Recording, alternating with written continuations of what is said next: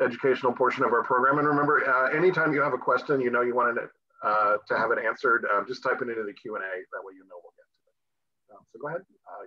All yours, David. Thanks, Scott. And hello, everybody. Always nice to be here. I do start off with a little topic. Of course, you can ask questions about anything. But I want to talk about just briefly tonight, something we've talked about in the past, but I think it's important to revisit. And that's the whole idea of when we get into recovery, move past our addiction, the idea of freedom. And I think the freedom that action brings in so many different ways. And of course, there's freedom from the addiction, but it goes so far beyond that. I just kind of wanted to talk about that a little bit. And I think, recovery doesn't just mean freedom, of course. It means hope and possibility and a lot of kind of positive things that we can do. But I think when we think about freedom in recovery and from addiction, I think of that freedom is no longer stuck in that same cycle of addiction. And I think addiction, if anything, is this incredibly persistent and after boring kind of horrendous cycle that you really do get trapped in. And it seems there's no way out. And we see the different phases coming. We know it's coming. We know, but it's almost impossible to get off that merry-go-round. And that brings sadness and despair and hopelessness and confusion, all these negative things. I think we get caught up in that. And I think recovery really means, at least for me, it was the first time to kind of break out of that and to get out of that cycle and some of that, what became kind of normal emotions in my life of just sadness and despair and mostly hopelessness. Because I would try, like every addict, try to break those cycles and have a lot of difficulty doing it. So those futile attempts to heal, the attempts, the failures, the feeling even worse about myself, the shame about it. So the freedom from all that. Freedom to find positive emotions. I realized there was excitement in my addiction. There was, for a while, some excitement, I guess, some intensity, but ultimately the feeling kind of palette of emotions were really negative and uncomfortable. There was sadness and despair and hopelessness and shame and remorse. And so for me, recovery meant the freedom to experience other kinds of emotions, joy. And I mean like real sustainable joy, right? The things that will last.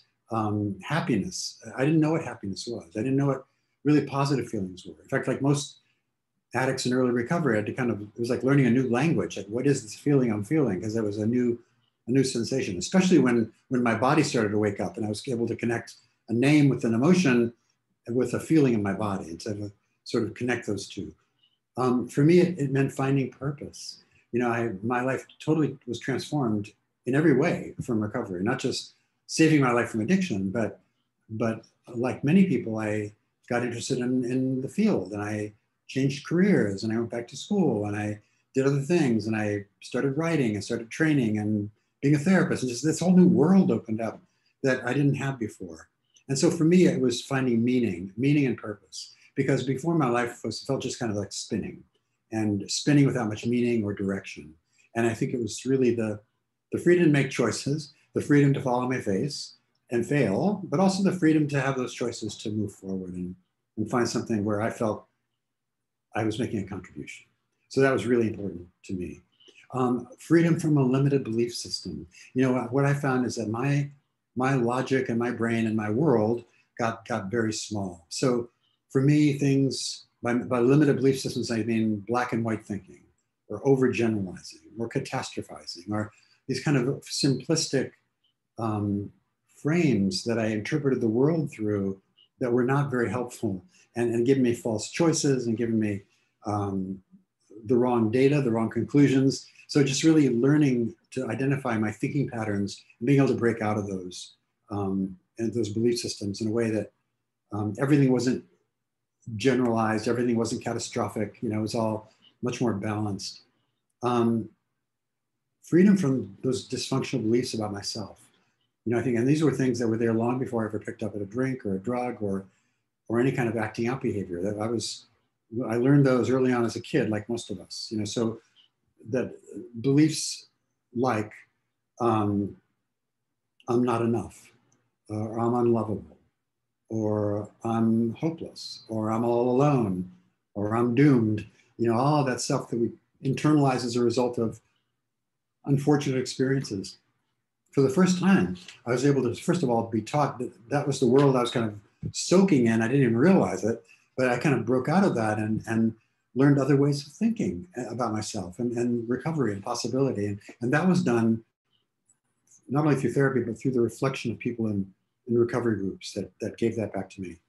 And then finally, I think freedom from not being defined by my past. You know, I think my story, like all of us, I think we write a story about ourselves, and mine was, you know, about trauma and loss and victimhood and addiction and missed opportunities. And I had the freedom to kind of change my story in recovery and rewrite it and rewrite the ending and really kind of change who I was. And I found the addict's story to be too limiting and an unhappy one. And I that's not the one I decided to choose. And I'm going to close with just one thought. I like Joseph Campbell's hero's journey. Scott knows that we've done a couple lectures around it. But the hero's journey is this universal myth that almost every culture in the world has. And it talks about sort of a normal person who faces some ultimate test or challenge, often life-threatening, and falls into this dark kind of underworld and is kind of tricked and has struggles and overcomes people and meets mentors and guides and gets help and gradually reemerges from this kind of underworld as a hero. Okay? When in a normal person emerges as a hero, but he's a hero to himself and to the community. The purpose of being a hero is to pay it forward, to move it on, to do service. And to me, that just perfectly captures at least my own experience with recovery, where, you know, yeah, there were challenges. It was dark. I wouldn't wish it on anybody, but coming out of it, I was a changed person. And I think that for the better. And I think that that kind of just sums it up. So for me, freedom and recovery go hand in hand. And as I say, it's the freedom to mess things up, but it's also the freedom to choose in a way that I never had when I was in meditation. So thank you.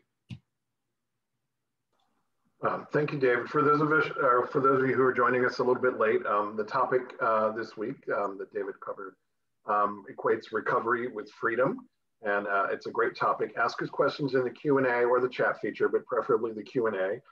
We've got some in there already, and we'll get to them soon. But I really like this topic. People sometimes will say, "What's the best thing about recovery?" And I say, "I have choices." Every moment of every day I have a choice. And when I was in my addiction, I didn't have any choices. I mean, the day was laid out, and it wasn't a pretty day, but it was laid out, and I didn't have any choices. Another analogy I use is, I say the road narrows because, like things we do in recovery, things we did in our addiction that were completely acceptable are not acceptable in recovery. So the road narrows, but it leads a whole bunch of more places and better places. I have, again, it's choices. I can go this way or that way or that way. And all of those places are way better than where I was going before. And the addiction road is kind of circular. It goes in circles. Yeah, and I was actually about to, because have you ever seen the movie Pleasantville? Yeah. This is literally one of my favorite movies. And for those of you who don't know, it's a kid who's a fan of like a 50s Leave It to Beaver kind of sitcom. And he gets a magic TV remote and gets sucked into the TV along with his sister, who is like very different from him. And she's kind of the party girl. And they get sucked into this TV sitcom, and literally the road in Pleasantville goes in a circle. There is nothing outside of Pleasantville because it's a TV show and it's in black and white. And it's very 50s and it's very regimented. And, but it's kind of the kid's sister who introduces, things like, oh, when you go to Lover's Lane, you do more than hold hands. So people start bursting into color in this town. And then it becomes a racial analogy, which is not so relevant to our discussion here. But as everybody's eyes get opened and they see the world through different eyes, and they realize the beauty that's out there. And for me, and roads start actually leading out of Pleasantville. They start to have choices. They see colors. They see beauty. They have a choice to succeed or fail.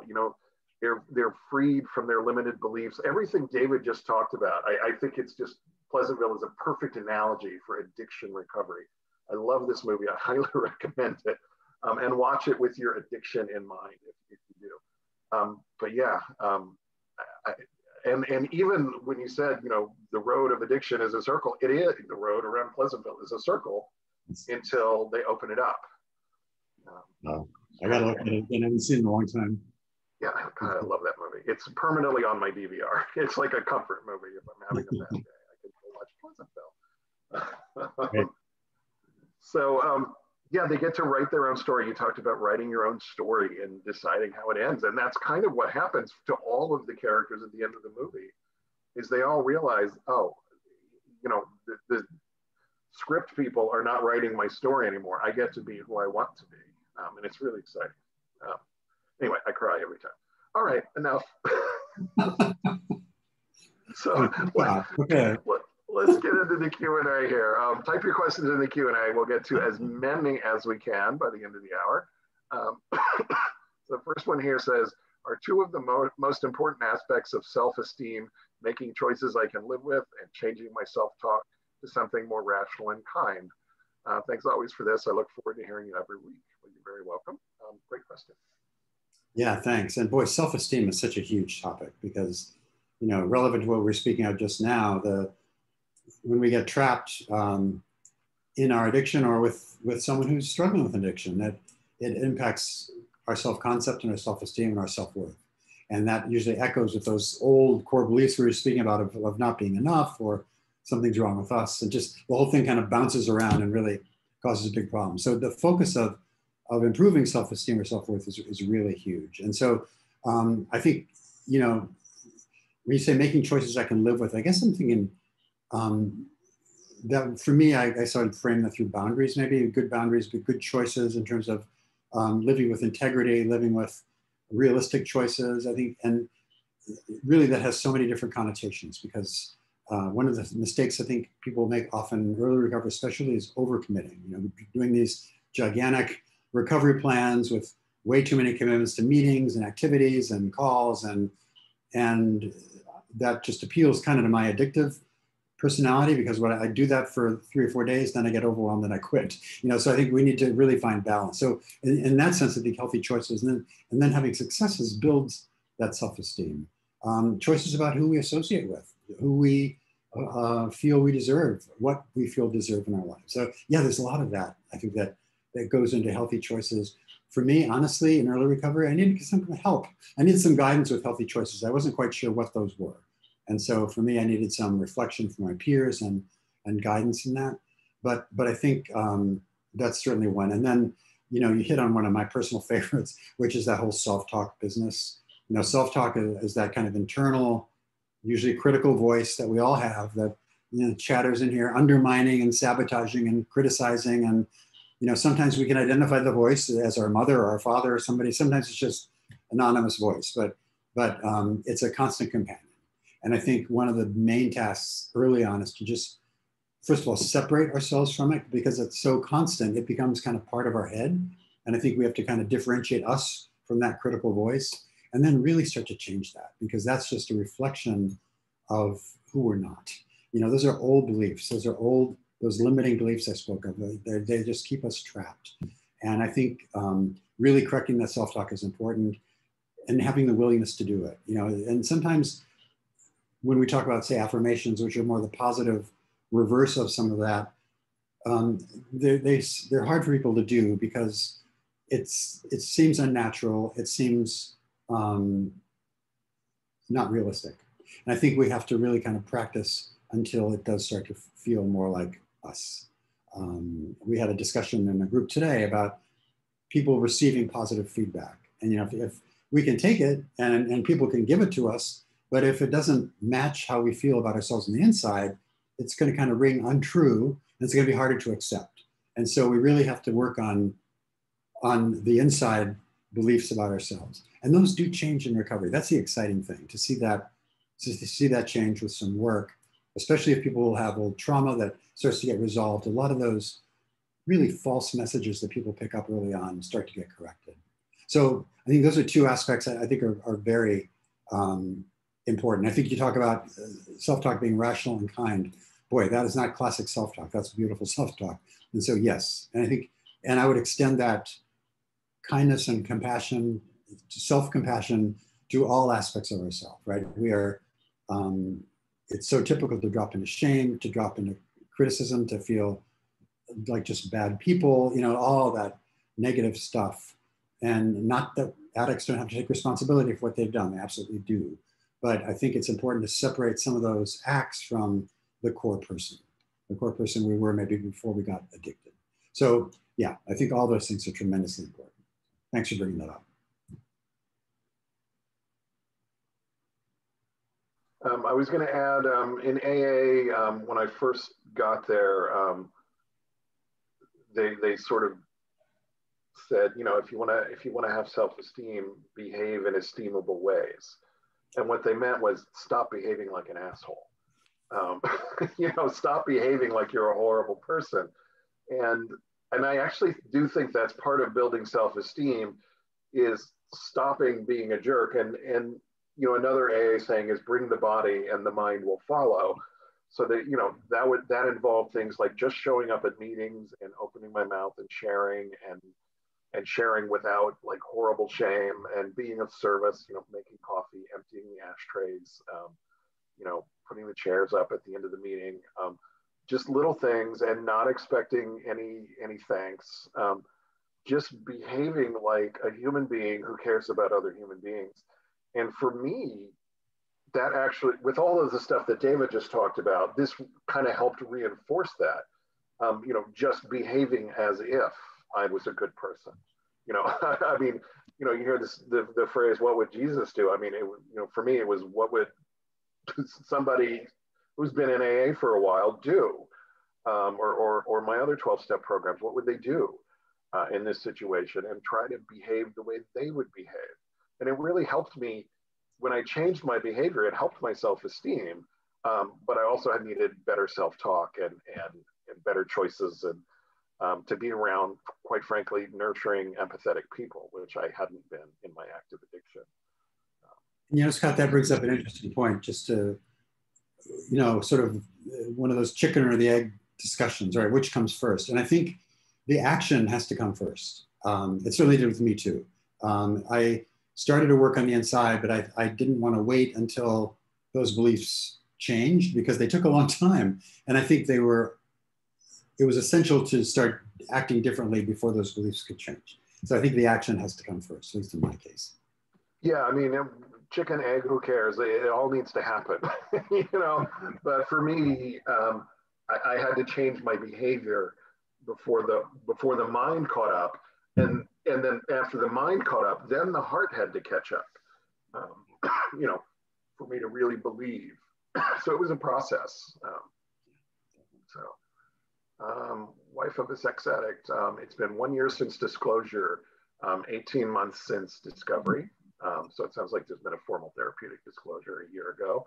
The sex addict would not engage in recovery work, just kind of, as a CSAT, goes to 4 to 5 12-step meetings a week, but is still in denial, not humble, not able or willing to see and feel what damage she has caused our 30-year marriage. Sounds like the wife here is in treatment now, and she's anxious and worried about the future.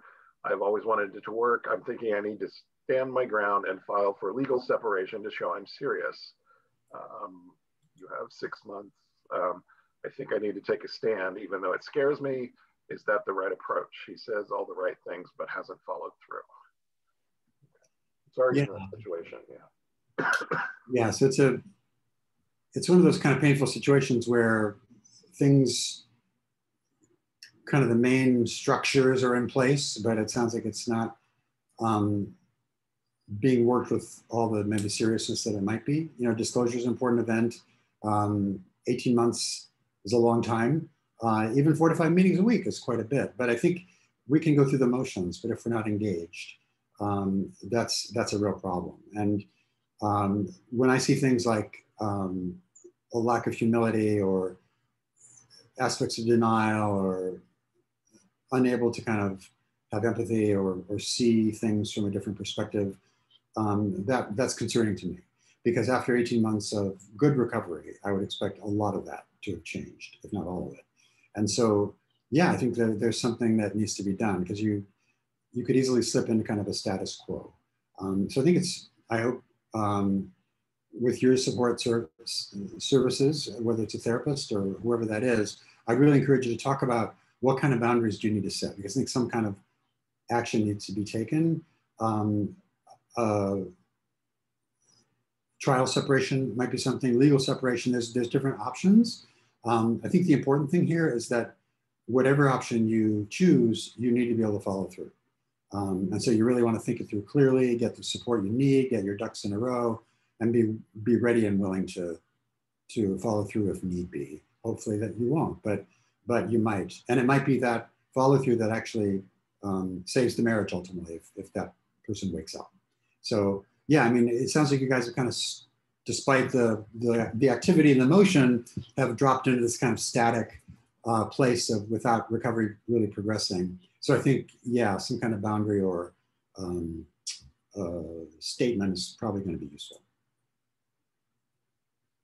Yeah. I've been coughing today, so I'm muting myself. I'm glad you're in treatment, because you have, it sounds like you have a therapist that you can really talk about the boundaries with and figure out how to set them. I did want to point out, we can be at Seeking Integrity, we can be really Pollyanna sometimes. Like, if you do the work and, you're going to be a much better person at the other end when you come out of the tunnel, and your relationship's going to be much better off. And sometimes, people go through the motions and don't do the work, or sometimes they even do the work, but it just turns out they're not that great of a human being. And we find out, oh, this is a really flawed person. And their partner has to decide, okay, well, before I was blaming it on the addiction, but now I see that, maybe he's just really flawed too. And I'm not sure I want to stick with this or not. Or, I mean, it doesn't always work out the way we would like. I think it always works out if we work our recoveries, either individually or as a couple, things work out for the better, but it's maybe not always the way we wanted it to work out in the beginning. Did that make sense? I don't want to overstay. I don't want to be, the opposite of Pollyanna, whatever that is, but, No, I think just being realistic about it, but I think everybody can recover, and I don't think that's Pollyannish. I think that's a fact, but it takes that application, and the big book talks about some people that are constitutionally incapable of it, that small minority. So I mean, that's out there. But I think I would certainly try this first. try to set down a boundary and see if you can make it work. 30 years is a long time. That's a long, big chunk of both of your lives. And I think if you've been together 30 years, I'm going to assume, and I think rather safely, that there's a lot of good stuff about your marriage and your connection with each other. Otherwise, you wouldn't still be together after 30 years, plus a year and a half of, since D-Day. There's got to be something worth saving here. So the subject of trauma comes up a lot in recovery. Could you both discuss, as much as you're comfortable, some of the trauma in your own histories? It's very helpful to hear the traumas of actual therapists in the addiction field. Okay. Yeah. Fair enough. So trauma, I think, first of all, underlies probably most addiction, if not all addiction.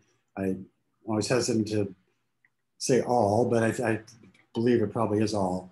And it does come up, and I think it's universal, and certainly, I experienced it in several forms. One was the loss of a sibling, unexpected,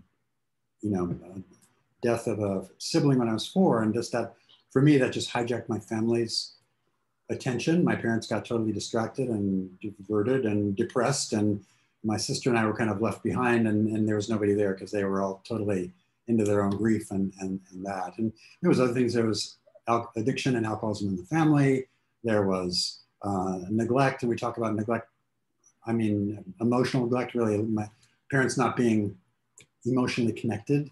A lot of bullying, which we also know is a chronic low-grade trauma. So compared to some traumas that I deal with my clients, I mean, just really much more devastating than that. But trauma is personal, and that was my trauma, and it really did steer much of my self-concept in my life, and stayed the same even into early recovery till I got some trauma therapy.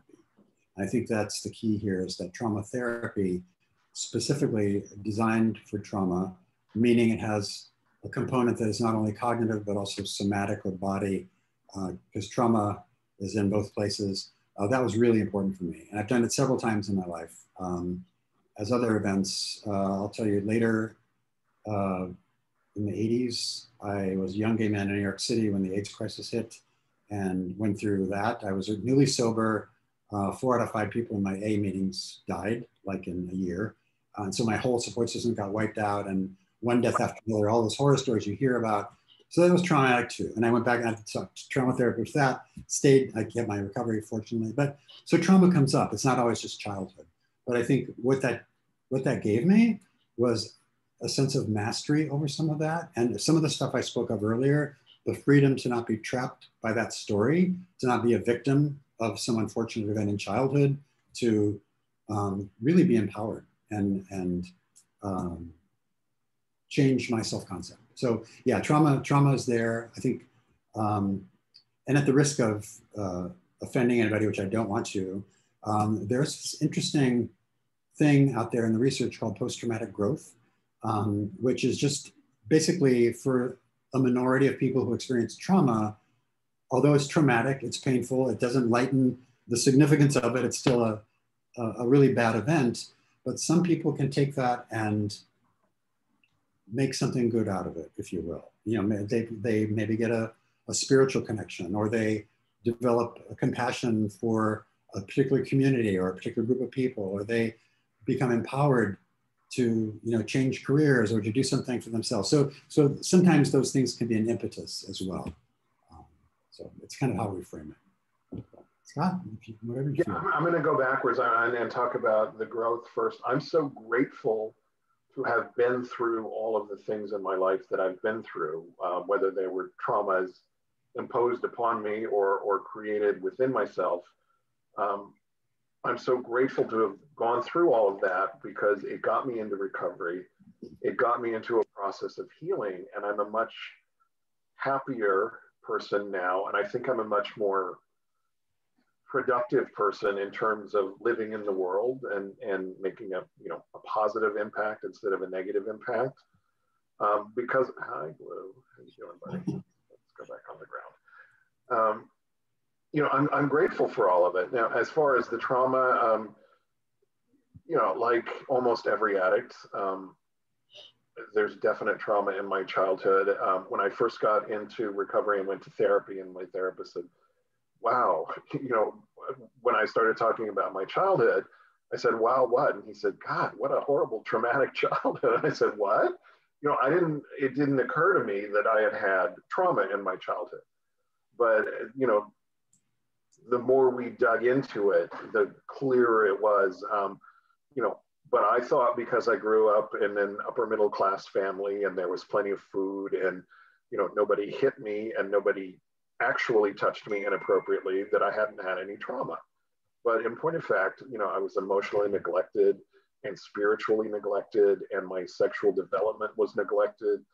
And it was a very waspy, cold, we don't talk about it environment. It's, I was not allowed to have emotions. I remember I went to the doctor once when I was 9 or 10, and I had a really high fever, and the doctor said, how are you feeling? I said, I feel like crap. And I got a 5-minute lecture from my mother. When someone asks how you're feeling, you say, I'm well, thank you. It right in front of the doctor. And I'm sitting here like, vomiting my guts out with 103-degree fever. And she's lecturing me on social etiquette, because that was more important than getting medical care. The lessons I learned were what other people think of you is far more important than what you think of you. How other people think you're feeling is far more important than how you are actually feeling. And then my relationship with my mother, although not overtly incestuous, was what we call covertly incestuous. It was icky. She partnerized me. My father was an alcoholic and sort of absent emotionally, physically present, emotionally absent. Um, I had what looked like on the surface a really good childhood, but below the surface, I had a mother who was very unpredictable and clingy and overly needy and meshed, and a father who wasn't there. And it was, in retrospect, I mean, my face is getting hot. I'm feeling it now. In retrospect, it was, a neglectful and somewhat traumatic childhood. And it still colors my behaviors and thoughts today. Not as much, because I've done quite a bit of work on all of this. But, this is typical, this is just a typical sex addict story. When I talk to guys, I mean, guys, oh God, I mean, David, I hate to say what percentage of guys, but of the guys we work with, what percentage have experienced either overt sexual abuse as boys or covert sexual abuse as boys? 75%. Yeah. And it's probably 50-50 between the two categories, I think. So, and it's just, but we're boys and we're taught, oh, if the babysitter touches you, that's hot, right? That's not abuse. Well, it is abuse. And if mom didn't actually touch you, if she only, voyeured on you or whatever, well, nothing happened. We're taught to say nothing happened as boys. And I think women too, to a lesser extent. But so we pretend that nothing bad ever happened to us, when in fact, all of this bad stuff, and because we never process it and never have anybody to talk to about it, that actually makes it worse. I mean, there's research to that effect, right? Unprocessed trauma is worse than just trauma. Yeah. Right. Clearly. Yeah, we need to move it, not get stuck. So, yeah, I don't know. You want to add anything to that, David, or? I don't think so. I think it's clear. I think how it sets the people up and how it kind of traps us in. And I think probably one of the biggest damaging pieces we see, especially with men that we work with, is just the shame and stigma that goes with it too. And there's like an extra layer of shame that, I didn't do something. And it's that I should have done something, but I was a kid, right? So, yeah, there's a great book from by Enid Gray, E-N-O-D Gray, called Neglect, the Silent Abuser. And, we think neglect is the neglected kid is the little kid who's wearing dirty clothes and doesn't have lunch money. And he is, or she is, but there are 100 other ways to neglect your child. And almost all of us were neglected in some way. It doesn't mean our parents were horrible parents. It just means that they neglected some aspect of our development. And it probably impacted us. It's definitely a book worth reading. So. Ask us some more questions. We've got one more here, but ask us some more because we have plenty of time today. Yeah, too, I think. Scott. Yeah. Addicts here, progress, not perfection, and I get that. But as a betrayed partner, I seem to need perfection in order to reestablish trust and security. One slip bulldozes any trust or security that has been so hard to rebuild. In fact, it seems to make it worse than before. Is that really even possible? Thoughts on how to solve the dilemma on different needs of the couple? A great question. It really is. This is just perfect, because we do talk about progress, not perfection all the time, right? And it does kind of set up, there's a little wiggle room, it would seem, for the addict in there. I don't think it really is, but I totally understand the needs of the partner as well, because what does a partner want? A partner wants emotional safety and reassurance and consistency. And it's the same thing that drives the partner to kind of become a detective, to look for information, to get that reassurance that they know everything. And it's a totally logical conclusion and behavior to do. But I can see where the conflict is. But I'd just like to say that there is, I think, a middle ground there that kind of makes it workable. So, we talk about the circle plan. where the inner circle are kind of behaviors that indicate, relapse. And certainly those are deal breakers in terms of abstinence and sobriety counts and all that stuff. They're significant. I guess where I'm talking about, maybe this might apply perhaps more, is in that middle circle, right? The slippery slope stuff, the telling a lie, or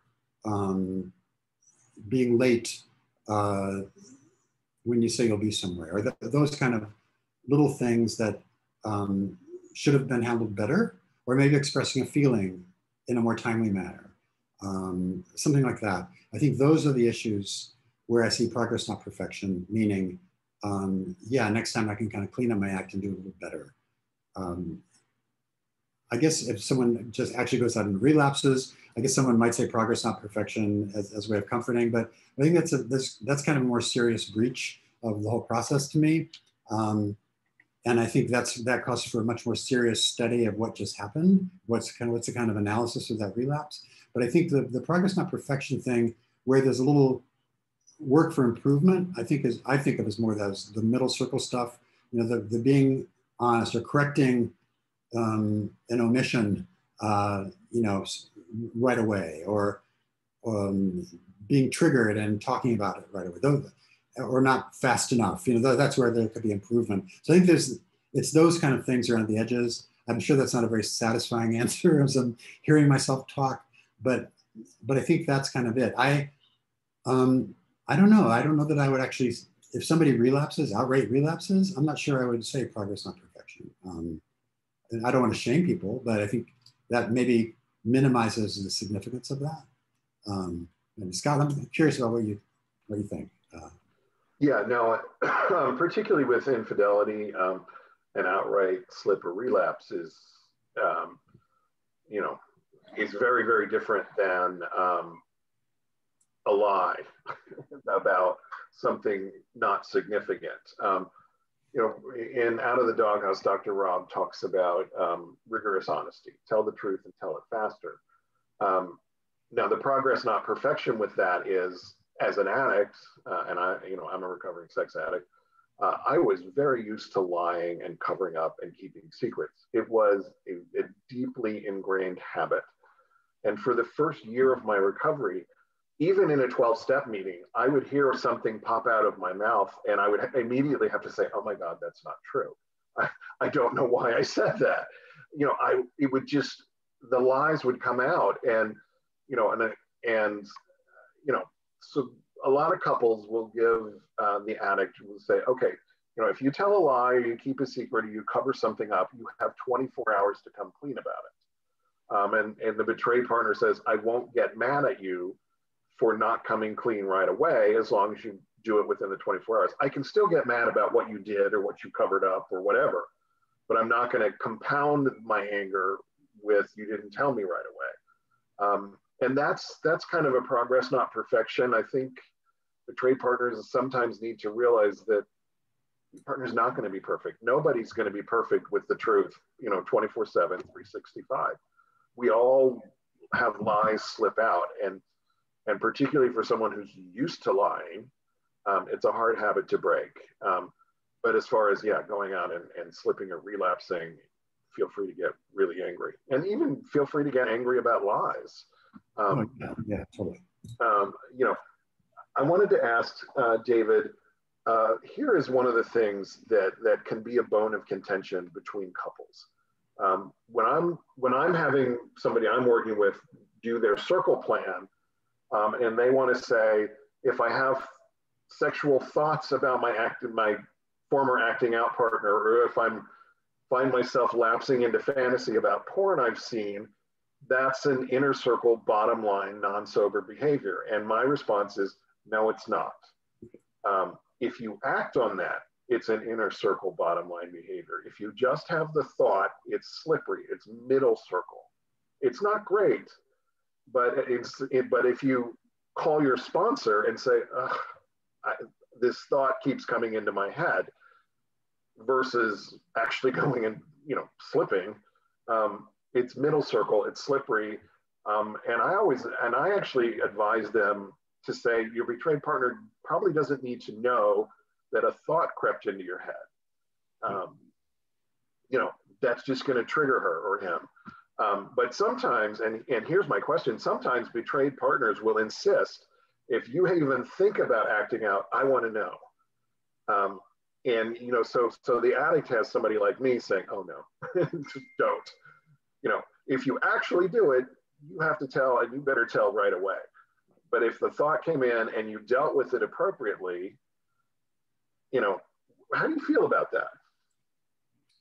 I think we're on the same page, because I think those bottom line behaviors are, first of all, they're actions, right? They're activities that indicate a relapse. And I think what we know is that triggers, thoughts, fantasies, they pop into our heads.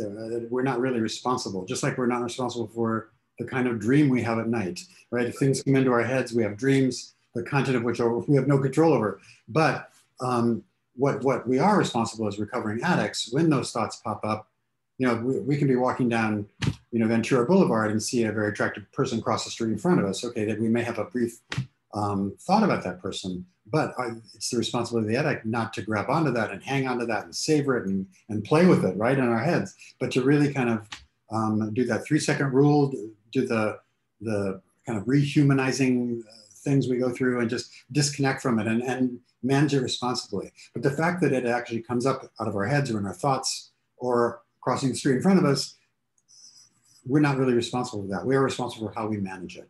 And so I agree with you. The fact that somebody might have a thought or a fantasy, for me, doesn't indicate a relapse. It indicates something they need to manage that could become a relapse. And so I think it's not a bottom line kind of behavior there. And I think, again, I understand where partners are coming from. They're looking for reassurance. They're looking for safety. They want to know.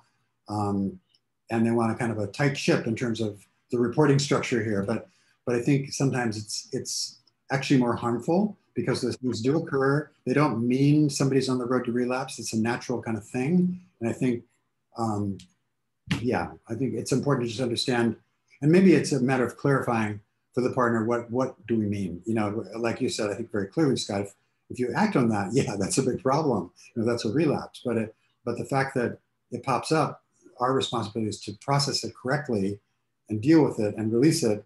That's the appropriate response. And I don't consider that something that would be a bottom line behavior. Yeah, and even in our materials and Dr. Rob's book, Sex Addiction 101, the language is very clear. You know, bottom line, inner circle, non-sober behaviors are behaviors, not thoughts.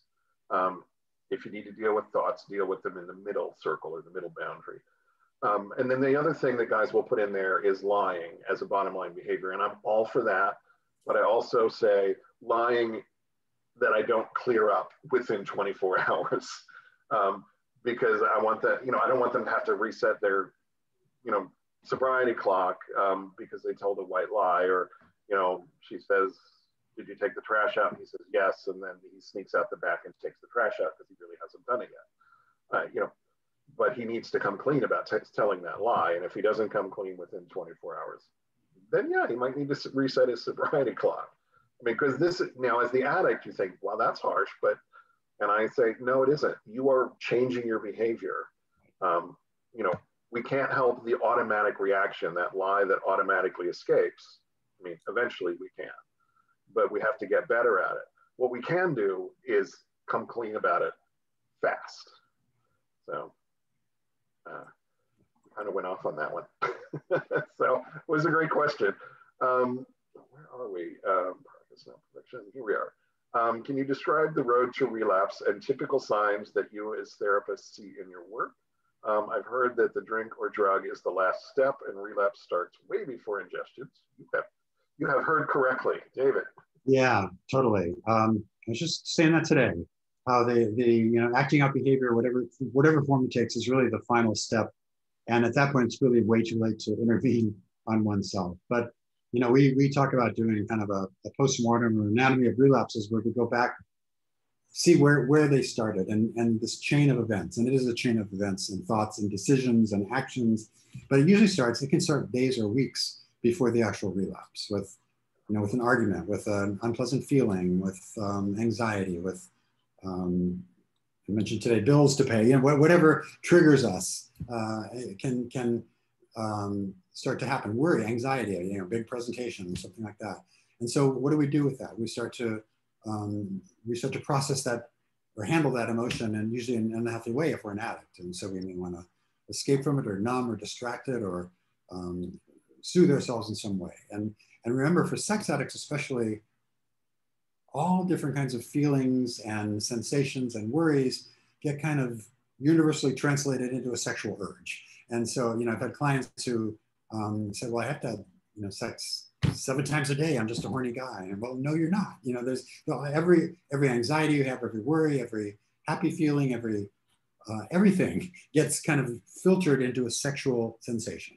And so really kind of understanding that all these things can lead to these sexual impulses that feel sexual, but they're not. But it can lead to this chain of events with, it includes so many different things. It can, scheduling time where nobody knows where we're at, setting up dates, looking for, the preoccupation phase, surfing for, partners or whatever, just this whole long chain of events that does finally act out. What I see a lot actually is the people play with it on apps, and when you're on those apps, the dopamine's flowing, you're in a preoccupied state. And eventually, if you hang out on those apps long enough, you will act out. It's just inevitable. And the longer we kind of indulge in that preoccupation and that build up to the acting out, the less choice we have ultimately about doing it or not.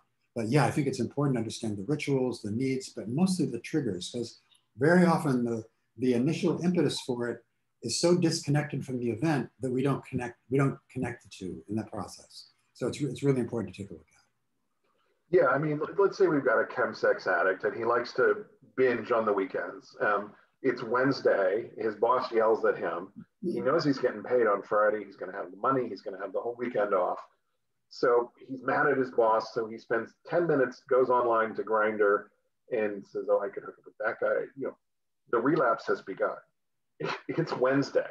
He's not going to actually do anything until Friday night, but the relapse has begun with that first thought, and we either nip it in the bud, we call our sponsor, we go to a meeting, we, call a friend and say, oh my God, I'm so triggered right now. Help me walk through this. Or we play with the thought and go into the fantasy, and 2 days later, 3 days later, we act out. So when I was 16, I hooked up with someone 25. She was just looking for fun. I think this is from a male, and thought it was great at the time.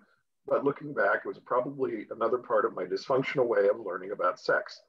Is there a difference in how a young male would process that situation than a young female in the same situation? Interesting question. Wow, interesting. Great questions to me.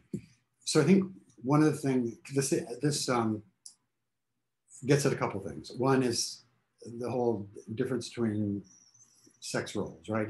Sometimes if the abuser or aggressor is a woman, that's considered in a different light than if the roles were reversed. If it was a 25-year-old man and a 16-year-old girl, that would be, I think, more scandalous. Somehow it's more acceptable the other way around. I will tell you from a psychological point of view, both are equally damaging in terms of kind of hijacking that arousal template and resetting some bad patterns. So I think, yeah, totally there's a dysfunctional way.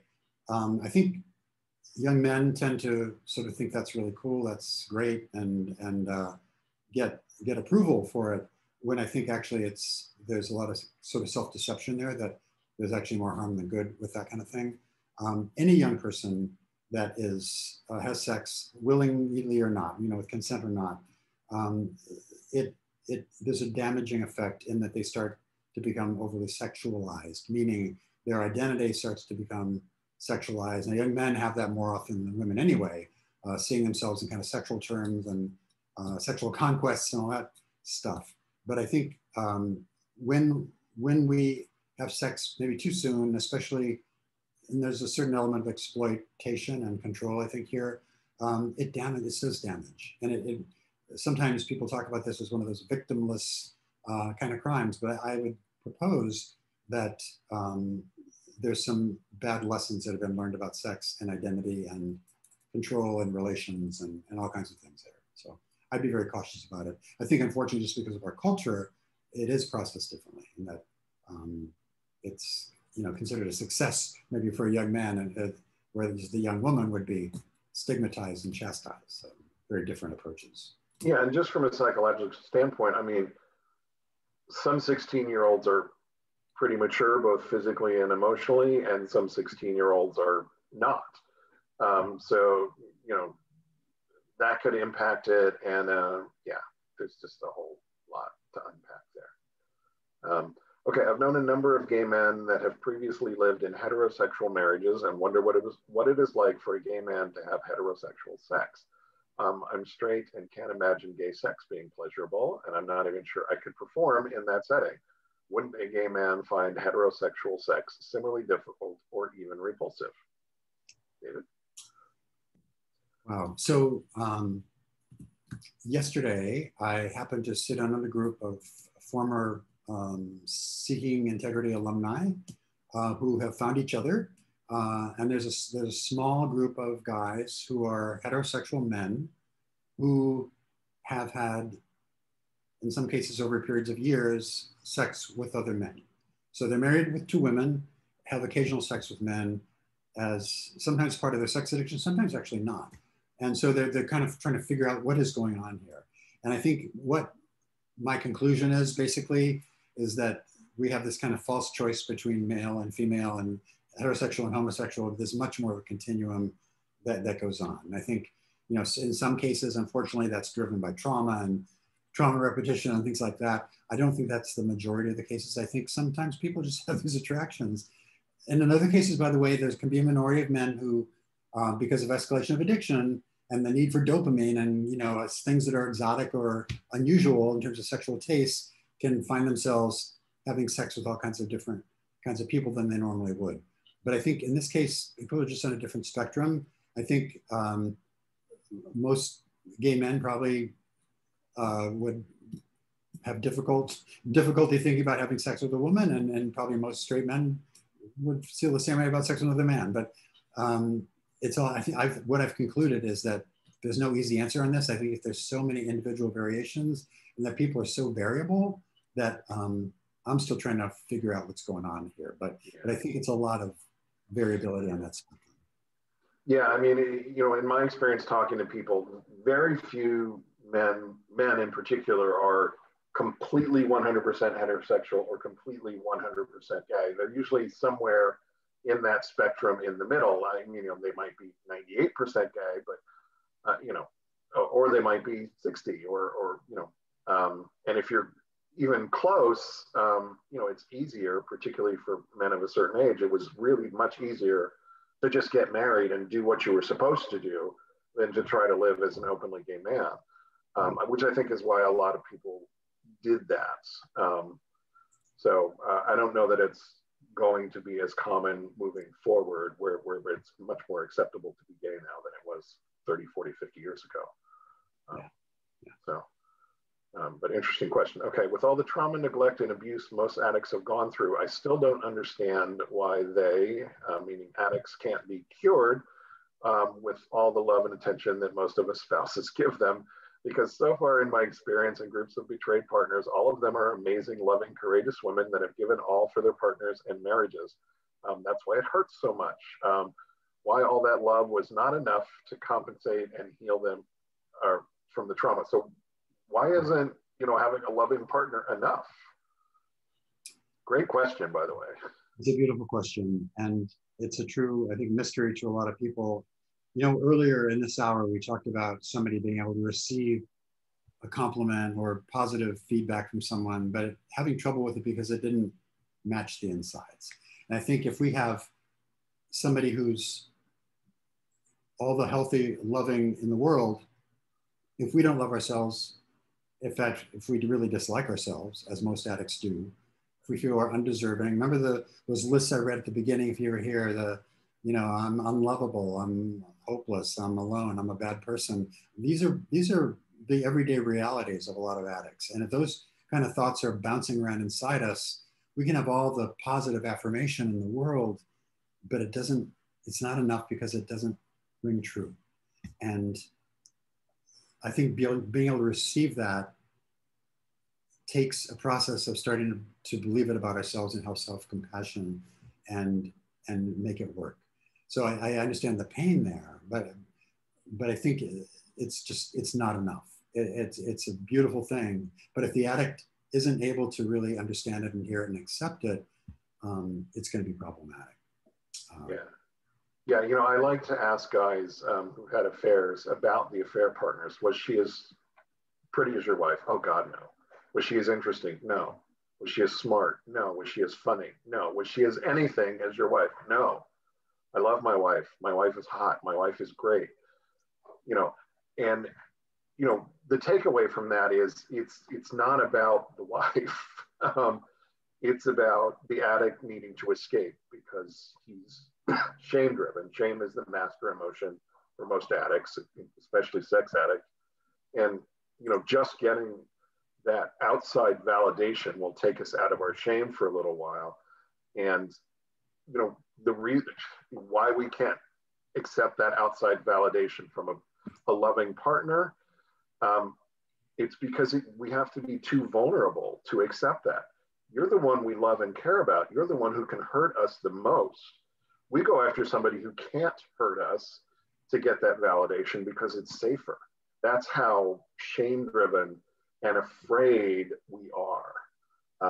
It's not you, it's us. It's not you, betrayed partners, it's us.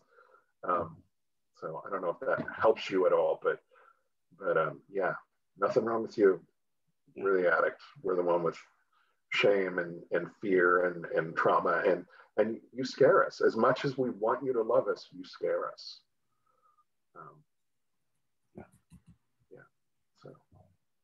So you want to take one more, David? Yeah. Okay. Take the chat just because I know that person who's been there a long time. Yeah, go ahead. Okay, so this person says, I'm considering I got a job offer today, considering a lateral move. I'm considering, but I'm hesitant because I'm doing well and feeling well, worried about taking on the stress of upsetting the apple cart. I feel like I need to put my sobriety first and not jeopardize what I've got. This is a really huge topic, and I totally get this because I think sometimes when things go well, especially if there's been a period when things haven't gone well, and we have that kind of formula that's working right now, I think it's best to be conservative, frankly, especially in the early days of recovery. Now, obviously, jobs, we all need to work and eat and all that, so you got to consider that, but it sounds like that's not the situation here. So I'd be really cautious about it. What I would do is follow a process. I would really consult with other people that know you, sort of your support group, and get some feedback.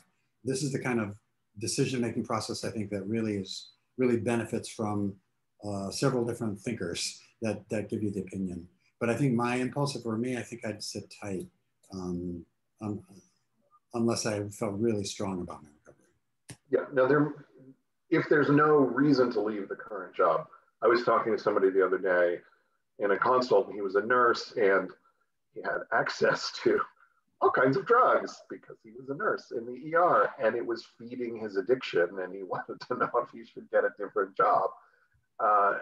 In early sobriety, I was like, yeah, you probably should. First of all, ER nurse, very stressful, and hey, free drugs right there. And you are going to get in trouble. Sooner rather than later, you need to get out of that environment. But I don't know, this sounds like it's a very different environment.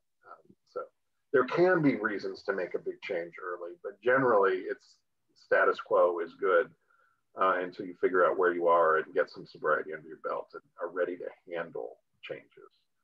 So I'm sorry, everybody, we're not going to get to all the questions today.